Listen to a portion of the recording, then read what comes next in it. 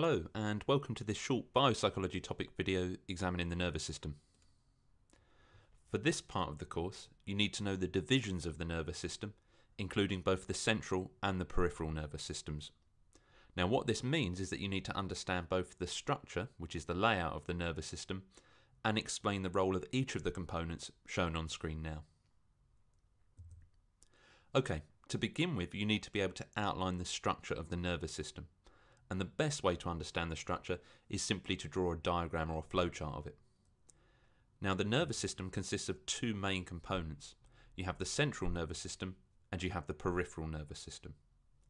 Now the central nervous system consists of both the spinal cord and the brain, and it's easy to remember because both the brain and the spinal cord run down the centre of the human body.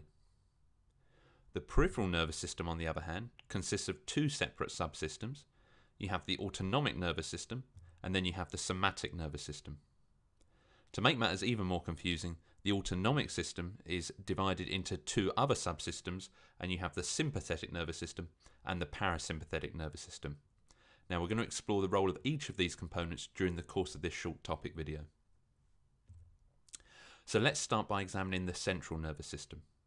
Now remember, for each part of the nervous system you need to be able to outline its role, in other words, what it actually does.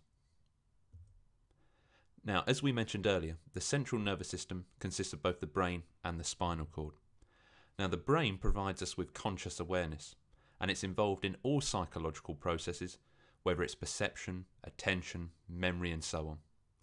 The brain consists of four main regions, which you can see on screen now. You have the occipital lobe at the back of the head, which processes visual information. You have the temporal lobes at the side, which process auditory information. You have the parietal lobe, which integrates information from the different senses and plays an important role in spatial navigation. And then finally, at the front, you have the frontal lobe, which is associated with higher order functions, including things like planning, abstract reasoning, logic, and so forth. It's arguably the part of the brain that makes us human.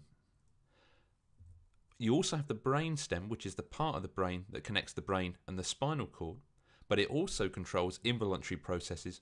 This is things like breathing, digestion, things that we don't think about. Now the spinal cord, which is the other part of the central nervous system, transfers messages to and from the brain and the rest of the body. The spinal cord is also responsible for really simple reflex actions which don't actually reach the brain, they don't even involve the brain. And this could be like jumping out of your chair if you sit on a drawing pin, taking your hand away from a hot surface, those types of things. So that's the central nervous system. Now let's look at the other side, the peripheral nervous system. Now the job of the peripheral nervous system as a whole is to relay messages from the central nervous system to the rest of the body. Now the peripheral nervous system has these two main components. You have the somatic nervous system and then you have the autonomic nervous system. Let's start by looking at the somatic nervous system. The somatic nervous system maintains communication between the central nervous system and the outside world. The somatic nervous system is made up of sensory receptors, and these carry information to the spinal cord and the brain. But it's also made up of motor pathways that allows the brain to control our movement. Therefore, the role of the somatic nervous system as a whole is to carry sensory information from the outside world via our senses to the brain and provide muscle responses via these motor pathways, so it allows us to respond to the environment. Now let's look at the other side, the autonomic nervous system. The autonomic nervous system plays an important role in what's called homeostasis. Now homeostasis maintains internal processes, things like bodily temperature, heart rate, blood pressure, and so on. Now the autonomic nervous system only consists of motor pathways, and it has two main components. We have the sympathetic nervous system and the parasympathetic nervous system. Now the sympathetic nervous system is typically involved in responses that prepare the body for what's called fight or flight.